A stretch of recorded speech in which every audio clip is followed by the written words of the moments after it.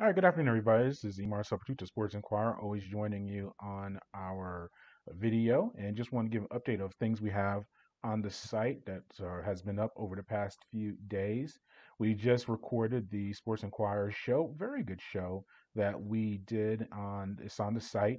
Highlights included reviewing Atlanta United's 0-0 draw against Orlando City to start their MLS season. We have audio from Brooks Lennon, Captain Brad Guzan, and manager Gabriel Heinze. So make sure you give a listen to that. I also delve into the European Super League and a lot of thoughts on there. And this is what happens when you record a show and you post it, and there's art things happen after the show. So I mentioned Chelsea being involved in the European Super League. We recorded it this morning. They're now out of the European Super League, but still those 11 squads are in there. I delve deep into it and give kind of a comparison between the European Super League and major college sports here in the United States. So I thought that was just a good analogy to make it more palpable and more tangible for people who are unfamiliar with the European soccer system with UEFA.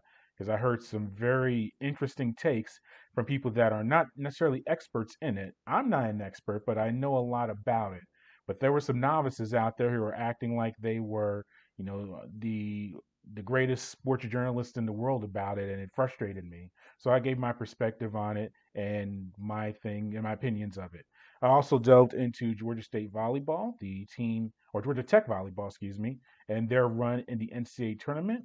We have some audio from head coach Michelle Collier and player Kayla Kaiser. So that's included in the show.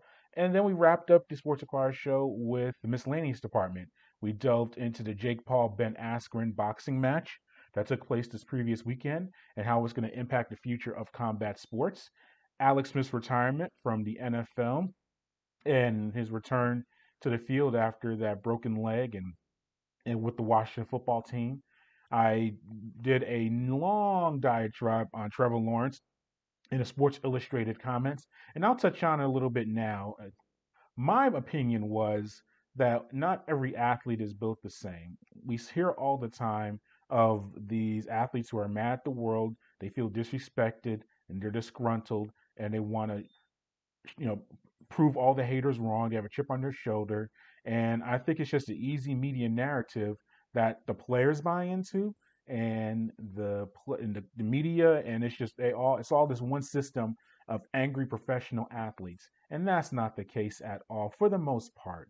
And I just bring up Tom Brady, Kobe Bryant, Michael Jordan, Aaron Rodgers, and their approach to things compared to Trevor Lawrence and his approach to everything that's going on. So I highly recommend that you listen to the show to get that in. And I also touched on Mike Tomlin signing an extension with the Pittsburgh Steelers to remain their head coach through the 2024 season. So that was all on the show, and I'll have snippets of that coming out over the next 24 to 48 hours of those different topics that I brought up.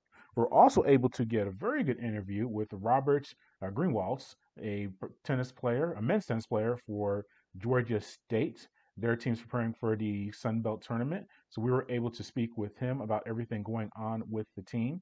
And that should be up later on today on April 20th. So make sure you look out for that. And then we also did an interview with Georgia State beach volleyball players, Kelly Dorn and Kate Novak. They also have their conference tournament. They're in the CCSA, they're not in the Sun Belt, but we were able to speak with both of them about everything that's going on in with the team and with them as a doubles unit. So make sure you look out over the next day or two for those stories or those articles of content. We have tentatively scheduled later on this week interviews with Beth Van Fleet, the Georgia State beach volleyball head coach, and we also are looking to connect with some entities from the Georgia State men's golf team. We spoke with the tennis team today. The men's golf team will be later on this week, so those tentatively scheduled. Hopefully, we get those in there and other content. So make sure you go to the site and continue to follow everything that we're doing.